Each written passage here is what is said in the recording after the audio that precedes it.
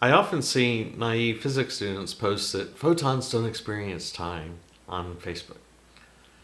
But I was surprised when Don Lincoln did it on his Fermilab YouTube channel and went about disproving Einstein's theory of special relativity, of course, without realizing that he was doing so. And I will link the video below, and I'll use a short clip, but I recommend that you watch the full video at some point. So what he concludes, as do the students, is photons don't experience time or distance in Einstein's special relativity. But in reality, photons have wavelengths and frequencies, so every wavelength and frequency they're experiencing distance and time.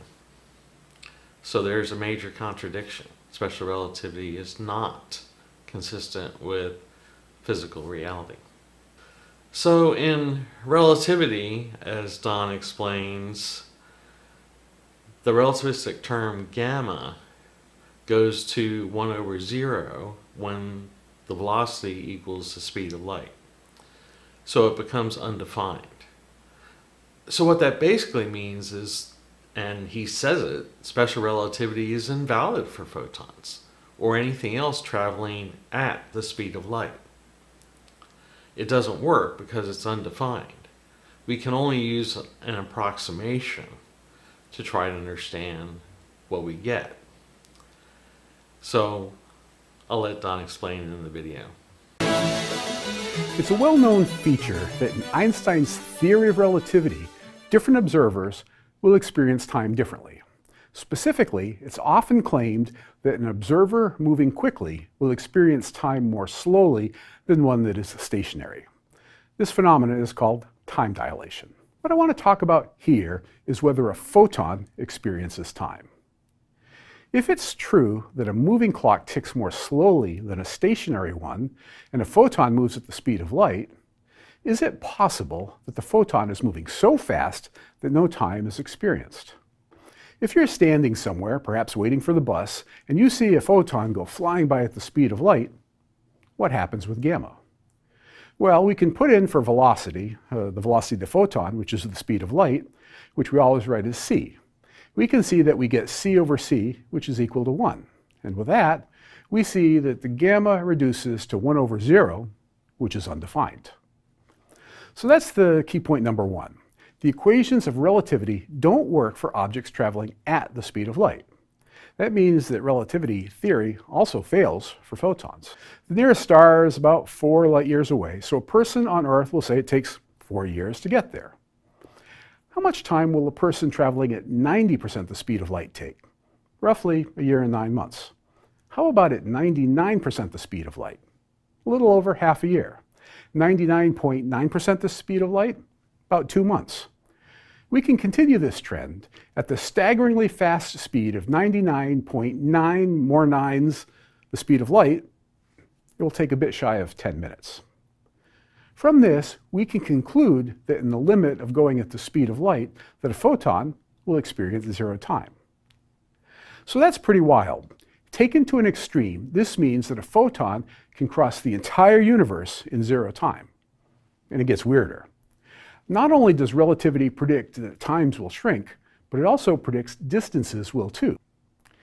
A fast-moving object will shrink distances in the direction of motion, although not side to side. If we made a cylinder that stretched from here to the next star, we'd see it as 4 light years long, while the photon would see it as a circle with no thickness. Again, taken to the extreme, a photon views the distance traveled as it crosses the universe as having no thickness at all. In a sense, as far as the photon is concerned, it's everywhere along its path at once. So as Don says, photons cross the universe in 0 time, and they're everywhere all at once. Yeah, that doesn't sound like physics. It shouldn't sound like physics to you either. So Don didn't take the next step to explain that in special relativity, photon wavelengths equal 0. They don't experience any time and distance. So their wavelengths are 0, while their frequencies are infinite, But since energy equals Planck's constant times the frequency, that means their energy is infinite. And every single photon is the same. There are no individual frequencies, wavelengths, and energies. There's no medium, because under special relativity, under this undefined special relativity, all the photons would have the same energy, wavelength, and frequency. Infinite, infinite, and zero for the wavelength. And the speed of light becomes undefined as well, because the wavelength and the frequency are 0 times infinity, which is undefined. Because normally 0 times anything is 0, and infinity times anything is infinity. So what happens when 0 times infinity?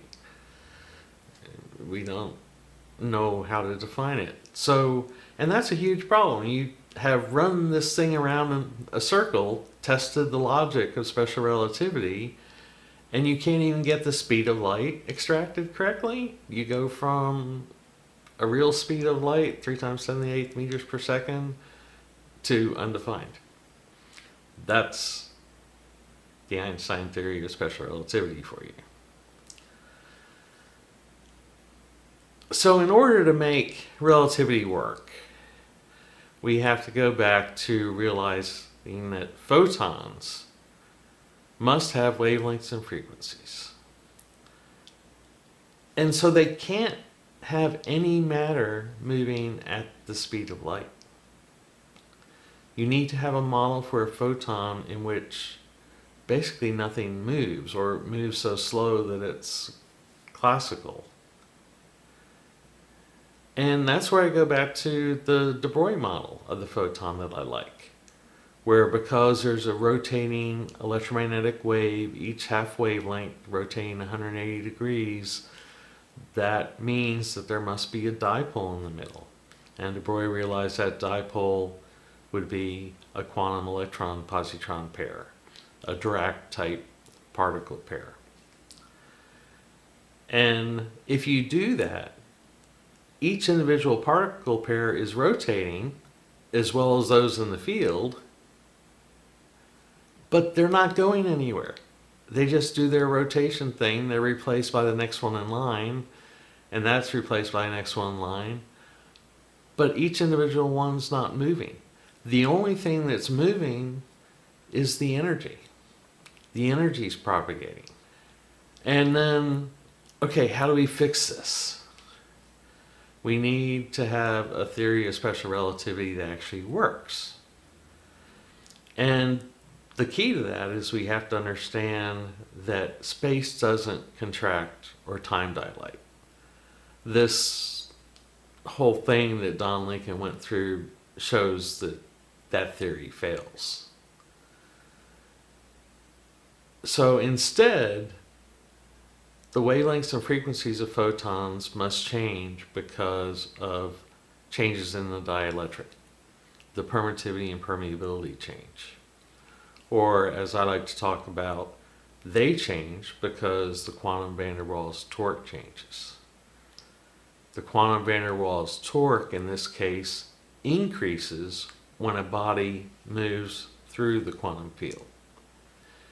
And the increasing torque slows clocks and shortens wavelengths. So we need a new version of special relativity, one that actually avoids all of these contradictions and nonsense and works with the quantum ether and a viable physical model of the photon. And it's pretty straightforward if you follow what I'm saying about it.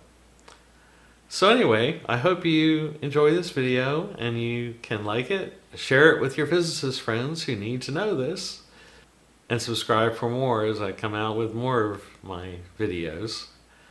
And if you'd like to read a little bit about special relativity and general relativity, I do talk about it briefly in my book, The 0 Point Universe. And my other books are available as well. And I'd like to thank my Patreon, PayPal, and Super Thanks supporters. You help me out a lot, so thanks. And thanks to everyone for watching.